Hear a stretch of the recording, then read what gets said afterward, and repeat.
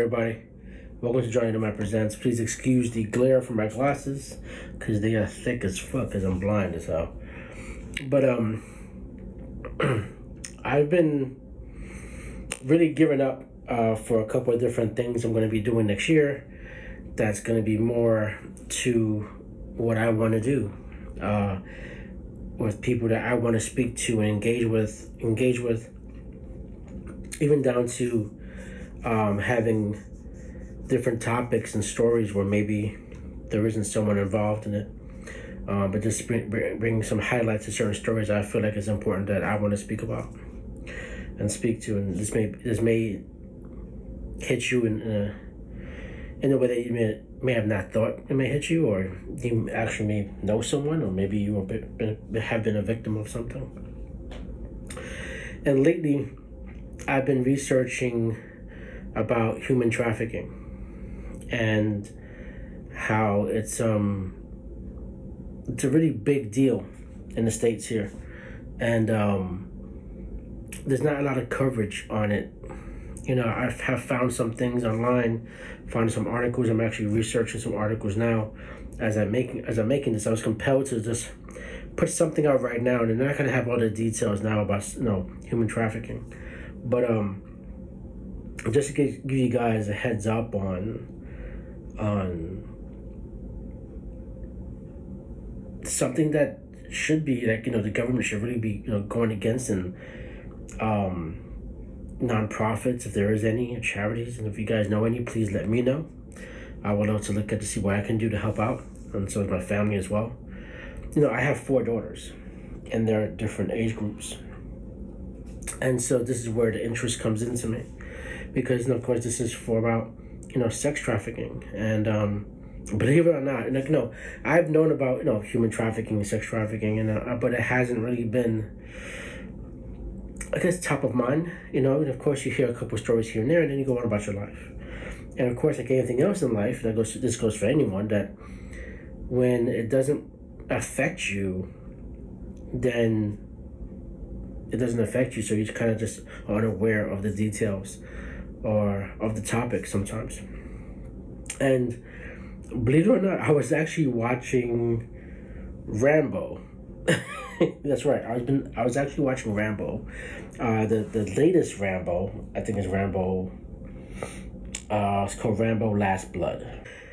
It was about sex trafficking, and it really kind of brought some stuff, because the movie was really kind of real, and and the person he loved was like a daughter to him. And so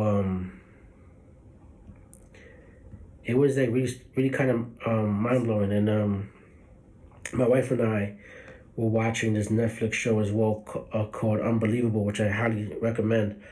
It's really great. It's about rape victims, and really dope, really great. It's a mini series, so it's about maybe 8 episodes. And about these 2 detectives, they're female, and they wind up finding this kind of serial rapist. And just to see what a woman goes through, and the lack of belief that there is out there, it was kind of just fucking with me. I was like, yo, what the fuck? Like, when I saw a lot of these male detectives that was on the series, it just treating these women like nothing on it. Like there was no leads or no interest in making it go forward. So like I said, I started doing some research, and I started pulling up some articles, which I'm still doing now. I'm still in the middle of my research about human trafficking, and I'm not sure I'm going to do something separate about rape alone. Especially with concerns about brown and black women. I believe there was a woman, I want to say either last month or maybe a month before, to where she almost got kidnapped in the lift. I'm not sure exactly where she was at. And she got out, luckily. I don't feel like there's a lot of awareness out there about it. We have this fucking stupid war on drugs, but when it comes to human trafficking, you don't hear a peep. You hear about the opioid epidemic, because it's affecting, white America. But you don't hear a peep about human trafficking. And I'm wondering, why is that? Why isn't there an uproar about it, right? So there's one article here that I'm reading, and this article is from, let's see, who is it from? This article that I found was on sex trafficking crisis among black women. There was this dude, he was, so I'm gonna read the paragraph. It says that, let's see, so there's this person, he was actually a DJ, a white South Carolina DJ accused of sex trafficking nearly 700 black girls. Just that sentence alone. White South Carolina DJ accused of sex trafficking nearly 700 black girls. That's just one person. One person trafficking nearly 700 black women. And you don't hear about this on the news.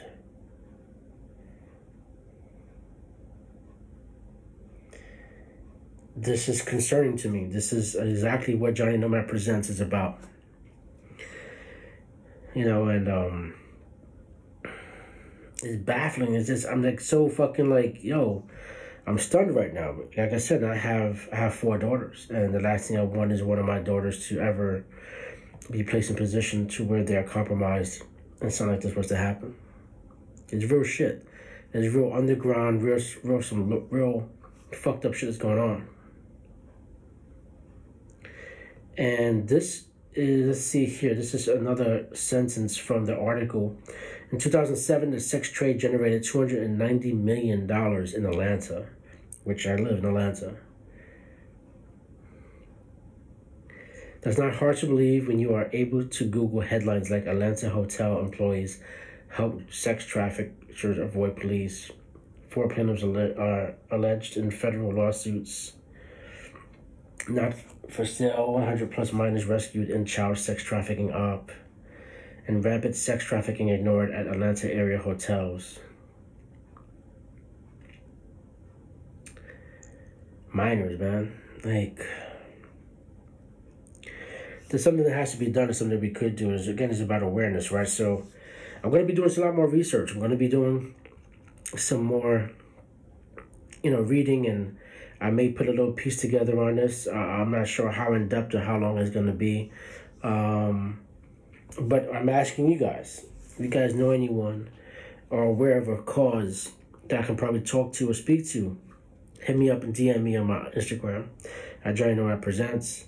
You can also email me, at johnnynomadpc@gmail.com. And I would love to speak to some folks, especially if they're local in Atlanta. Hit me up. Let me know. Love to speak to you and speak to whoever you may have, suggested. But it's something we really need to start talking about and start, bringing to the surface. This is only going to get worse.